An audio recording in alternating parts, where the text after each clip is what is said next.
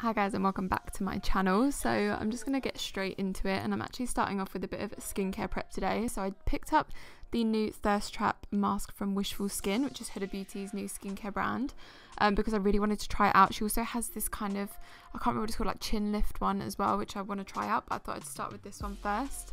I feel like everyone's skin can do it with a bit of hydration, especially before they put on any makeup. You don't want any dry patches or anything like that. Even me as an oily girl, I can still appreciate some nice hydration. So it's also just a nice time to kind of pamper yourself and relax a little bit. So I'm leaving this on for 20 minutes. Just gonna like chill, watch a bit of Friends. What else are you gonna do in quarantine, you know? And then once you're done, it's just a case of peeling it off, and you don't need to wash off any of the residue. You actually just work that into your skin, kind of like a moisturizer, and it just creates such a nice hydrating base for makeup. I really recommend using this before, actually, because it almost worked kind of like a gripping primer, because it was a little bit tacky.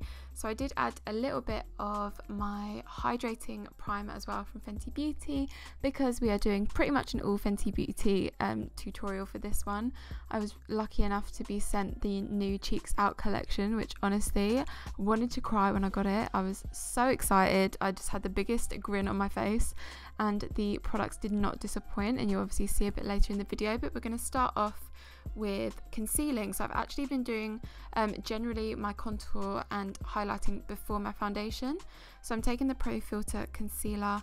I believe I'm in the shade 190 in this. So I'm popping this in all of the areas where I want that kind of extra coverage. So like underneath my eyes, chin. I have a lot of hyperpigmentation on my top lip, which kind of looks like a 5 o'clock shadow sometimes, which is not cute. So we like to cover that.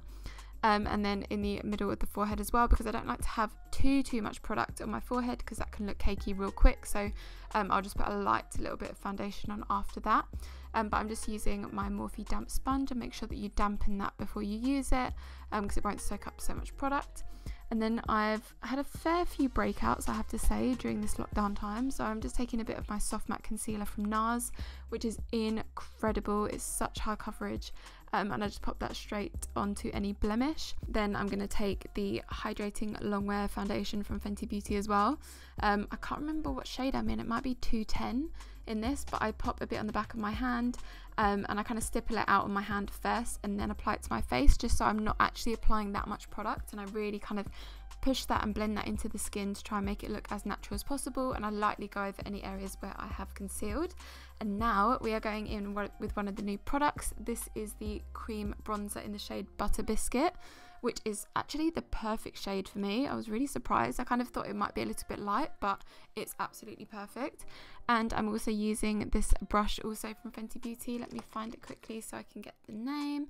Oh, it's the 125 face brush from Fenty Beauty. This is so good. It just, as you can see, blended it out so flawlessly, and I'm just popping that in all of the areas that we'd normally kind of cream contour and cream bronze, and I feel like it kind of bronzed up and contoured at the same time, so I didn't really need to use that much when it came to powder. And I'm popping a little bit down the bridge of my nose as well for a really light nose contour, and I drag that into kind of my crease and into my brow as well. I really love this look when it kind of connects into the nose contour. And now the stars of the show, obviously the cream blushes. I was kind of deciding between these 3 shades, and I decided to go with the middle one, which is the Strawberry Drip shade. They have really cool names. I actually love them, and there were so many, and I was sent all of them, so I was so lucky. And they felt so nice when I swatched them. As you can see, I got a little swatch mark going on, but I just used the same face brush from Fenty Beauty again. It already had a bit of the bronzer on, which just helped to kind of blend it all together.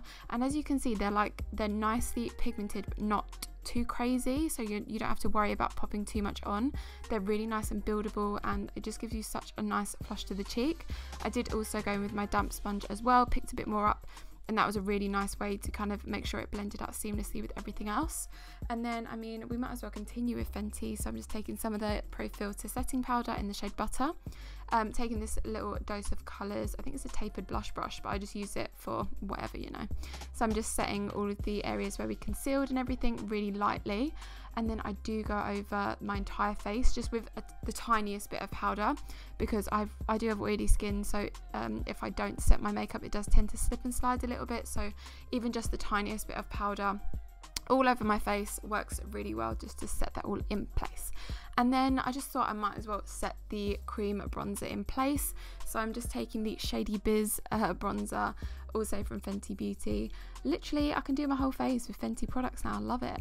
And this is a really nice shade as well, and just kind of set it all in place. Love it. All about it. And just gave a little bit of extra bronzing, you know, there's nothing wrong with that. We're not really getting much sunshine at the moment, so you got to take it where you can. And then I was also sent the body lava and the highlighter in Cognac Candy, I think it is. I'll make sure that I link everything in the bottom bar below. So I just popped the tiniest amount of this on because it is a little bit too dark for me. If I was super tanned, I might be able to get away with it, but this would look unbelievable on darker skin tones. So I did add a little bit of a normal highlighter over the top as well. And then I'm taking the cream blush in the shade Rosé Latte, and I'm actually using this as a kind of a base for my eyeshadow. So this was obviously a really nice shade, but too dark for me. It would look really nice on a deeper skin tone, so I thought I can at least get some use out of them as a base for eyeshadow, because I really like to use something a little bit more liquidy, kind of like the melted shadows from Huda Beauty and things like that, as a nice base. So I popped that on first and went over with I used one of the SNAPSHADOWS. I think it was the #1 Snap Shadow from Fenty, and it's like basically an all neutrals palette, and I just took one of the neutral shades and popped that in the crease as well, and then just kind of built that up. I think, is this a Jaclyn Hill Morphe brush, just a big fluffy brush, whatever you want to use. You could actually even use your bronzer for that, but you don't even need to use an eyeshadow.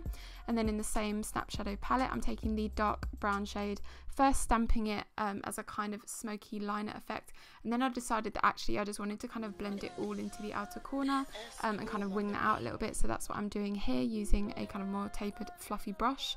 I kind of stamp the shade on first, and then I blend that into the outer portion of the crease, and as you can see, it just gives a really nice kind of winged out effect, and it all looks nice and blended and gorgeous. Then I'm going into another Snap Shadow for the lid shade. So this is Snap Shadow 8 palette, and I'm taking the yellow shimmer shade. This isn't all shimmer palette, it's all different shimmer colors, and they're so pretty. So I'm taking the yellow shade, and it actually came out looking really gold, more of like a yellow gold, and it looks so good. These are so pigmented, it is crazy. As you can see, I'm literally just dipping my brush in lightly, popping it onto the lid, and that is all I need. I don't even need to add any setting spray or wet the brush or anything. And then I'm just adding a little bit of those outer corner shades onto my lower lash line, because you know, you gotta match it all up. Love it. I'm just using a little fluffy brush, and you can actually blend it down quite far with lower lash line, but today I just kind of went a little bit more demure, shall we say. Then I'm taking the Naked Lip Liner from Urban Decay and just lining my lips with it.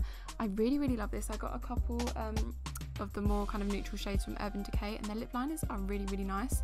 I started off with the Naked shade, and then I used the shade, what shade is this? Conspiracy, which is like a darker brown. And as you can see, I'm just going over right in the center to deepen it up a little bit, and this just gives the appearance of a more kind of pouty look, and if you're overlining, it just helps to kind of make it look a little bit more realistic, just a tad.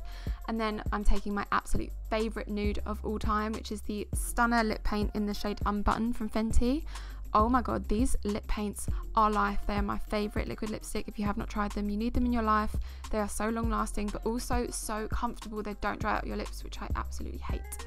And then I'm just adding some faux freckles, because why not? I've been doing that quite a lot recently. I have actually got some freckles that have come out when I've been sitting in the garden getting some sunshine, so I'm just letting them pop through again. And that is the final look, you guys. As you can tell, I'm very happy, and I was able to receive this new collection, and I absolutely love the products. Honestly, go out and get them, like, they are so nice.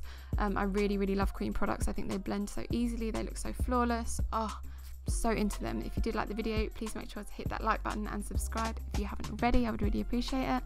And apart from that, I hope you guys have an amazing week. Stay safe, stay home, and I will chat to you guys in the next one. Bye.